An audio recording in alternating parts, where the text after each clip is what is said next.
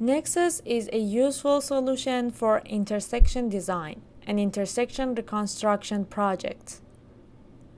In this 3 minutes video, we are aiming to upgrade the existing intersection by editing the design geometry to better manage the movement of traffic through the intersection. During this video, I demonstrate some of Nexus functionalities on intersection reconstruction. After selecting the unit, user can add lanes for road widening by considering the right-of-way and existing property lines, and assign lanes to different movements. Designers can edit lanes width, offset legs, edit crosswalks, and stop bars.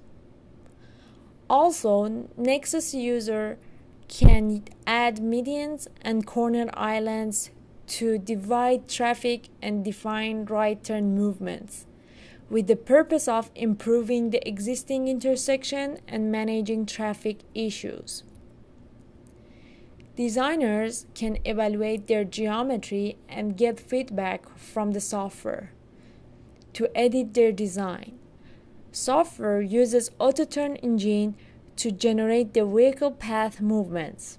As an example, to check the corner geometry, you can create the vehicle turn movement for the critical vehicle and edit the radius if the movement has conflict with the corner.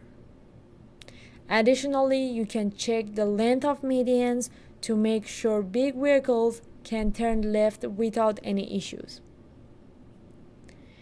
In terms of safety, generating side triangles is other functionality of the Nexus, which help designers to modifying designs and removing obstructions at intersections.